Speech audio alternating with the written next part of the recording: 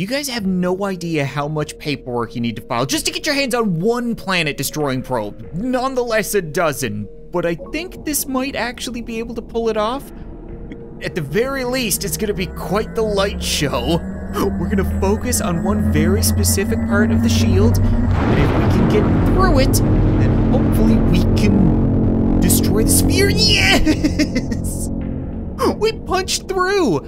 Oh, but did we manage to get the star is still inside. Wait, so if the shield is back up, is it just gonna pop inside of the...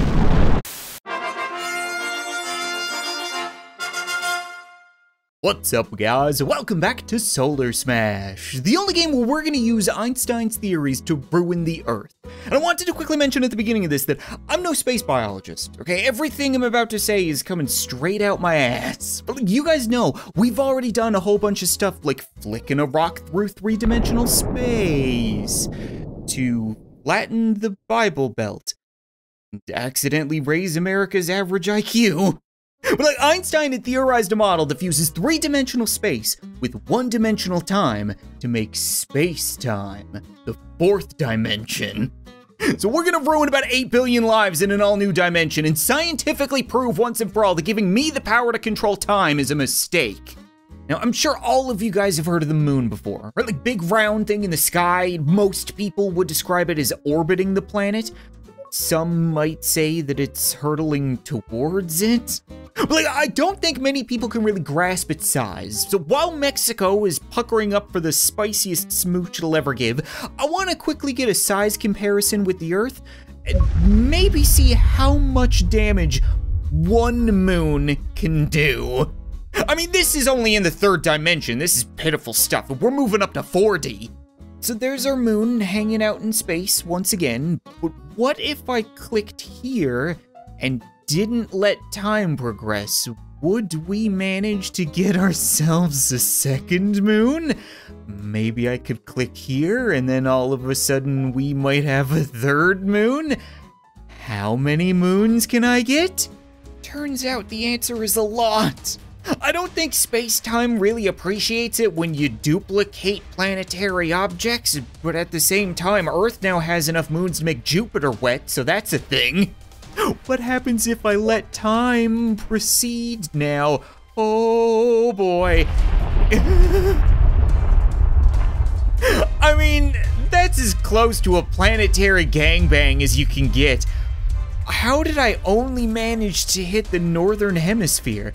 We've still got almost, okay, I was gonna say, there's like 2 billion people alive, how? But no, the Earth is absolutely done for. Huh, I think I can technically do that with any weapon in the game, which means it's a bad day to be the Earth. And the universe for that matter, because everything is kind of chugging along now. Like, if I do too much, I actually do rip the fabric of space-time. I'm gonna have to reset the universe. I was about to try that again with something like nuclear missiles, or UFOs, or maybe even Cthulhu, but clearly we need to go with black holes, because black holes are the natural way of screwing with space-time. Pretty sure the event horizon actually does make it all fold on top of itself. So if I do a whole bunch of clicking right now, am I tearing open black holes? I think they might start real small, it's hard to tell. Even I have a limit to my powers. What do you think that's gonna do? Anything? Oh. Did I open them all inside the planet? But the Earth is fine and no one's dead. What just happened? I think I opened black holes so small that they didn't have the time to grow because I froze time. Okay, listen, I'm not smart enough for this right now. How about this? Rather than freezing time, I'm just gonna slow time down. That way, there should still be a little bit of time there for the black holes to gobble up and grow, but hopefully not so much that I can't control how big they get or how many I open. Okay, no, they still grow real quick, but it seems like there's no limit to how many of them I can open. Oh dear. You know, like, space-time's a lot like drywall. You know, a couple of small holes, not that big of a deal, but if you open too many big ones close to one another, then it's all just kinda screwed. I think we should just let this play out. Let's see how it does. Time is definitely messed up. Do you think there's gonna be anything left? There's no way, right? I would be surprised if there's a crumb of Earth left over. Guess we're gonna find out eventually. Oh, they left us a whole nugget. Well, thank you, space-time, I suppose. I mean, can you really call that Earth? I want this abomination out of my sight, son. Thank you. Come over here and clean up the mess, along with the rest of the solar system. I know that might be a little bit excessive. I could just wind time back, but you don't always need to flex your chronological skills. You know, sometimes you could just let loose, have some fun, blow up a turd of a planet. Shouldn't it be a whole lot darker around here? There's no sun. Whatever. My newly acquired fourth dimensional abilities really made me want to return to this shielded Dyson sphere. Like, if you didn't see the last episode, this has a force field around it that makes attacking it a little bit difficult.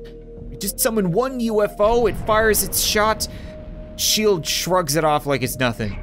Like throwing a pebble at a tank. But fortunately, I can pause things and mount a much bigger assault all at once. I don't think encircling the planet is really gonna do us any favors this time. Like, we wanna punch through the shield. So I'm gonna focus on one specific area, and hopefully all of these shots will be able to light it up like a planetary Christmas tree, but that wasn't really the effect I was looking for. Fortunately, we have better technology. Let me quickly show you guys what I'm talking about. You've heard of Mars before, right? Well, say goodbye to Mars. This thing should be able to one-shot a planet on its own, just one of them. But if I summon a dozen or so, then hopefully that'll at least be enough to get through the shield. I think it destabilizes the core, and that just kinda puts everything out of whack. Technically, the Dyson sphere's core is a sun, which should mean everything will be way more out of whack. This is a baby explosion in comparison. Fingers crossed this actually works. You guys have no idea how much paperwork you need to file just to get your hands on one planet-destroying probe. Nonetheless, a dozen. But I think this might actually be able to pull it off. At the very least, it's gonna be quite the light show. We're gonna focus on one very specific part of the shield, and if we can get through it, then hopefully we can destroy the sphere. Yes! We punched through! Oh, but did we manage to get the, oh, the star is still inside. Wait, so if the shield is back up, is it just gonna pop inside of the shield? I guess there isn't really a shield left after it explodes. It worked though! We did a whole lot of experimenting on this thing last time. I don't even have a name for it. Like, if you want to name it, leave a comment. Maybe I'll pick one for next time. But a lot of people said that they want to see me try the laser on it, which doesn't really involve time, so to speak, but I can crank it up and drop this shield quickly enough. Maybe I can peel away all of the layers on the outside and leave that juicy star inside. It seems to be working well enough. I have no doubt that it's gonna put up a bit of a fight, but yeah. Oh, and then there's the shield. Okay, that's fine. You know, I've got all the time in the world since I control both. I actually need to be kinda careful not to hit the sun with this thing. Because it is very much a possibility that I could just accidentally graze it and take out everything in the solar system. And there you go. We're left with nothing but a shield and what I still assume is a small star in a Dyson sphere.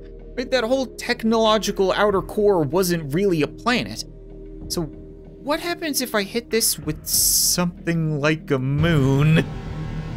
I don't know what it is about the moon, but it just tickles my fancy. So we'll pause time, and then we can set things up.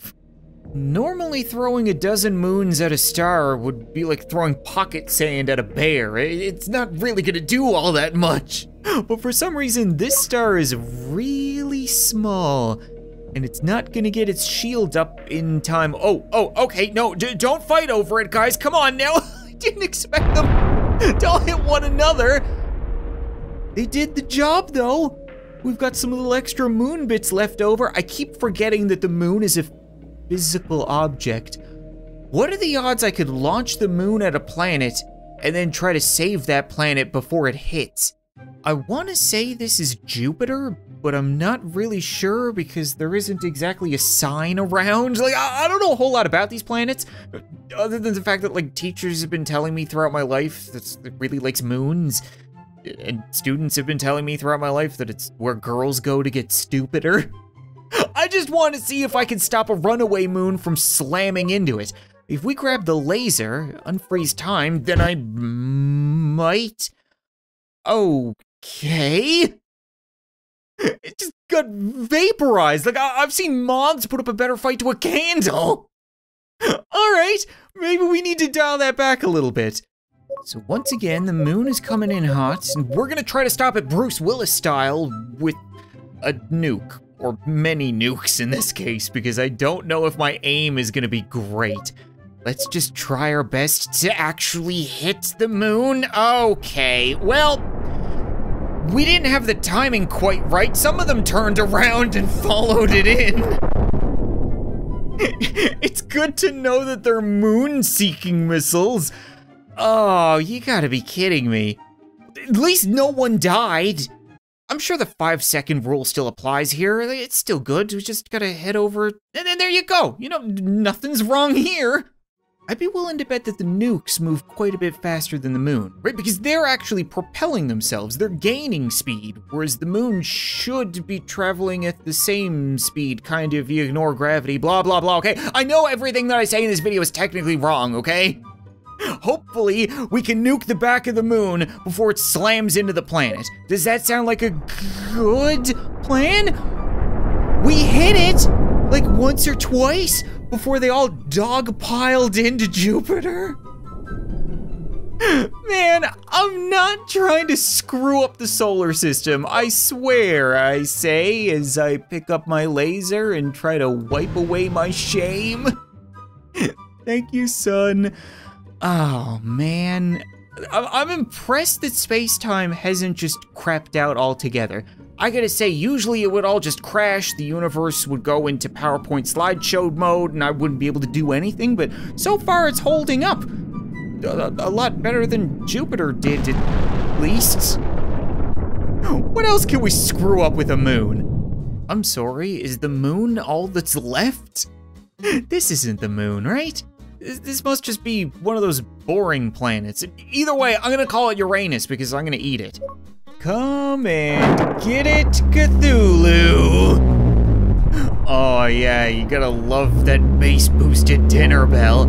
Hopefully you guys can all just reach in and rip it apart. Oh, you're just gonna take bite-sized morsels and then be on your way? All right, that's cool, I suppose. Yeah, it's just a rock. There's nothing going on here.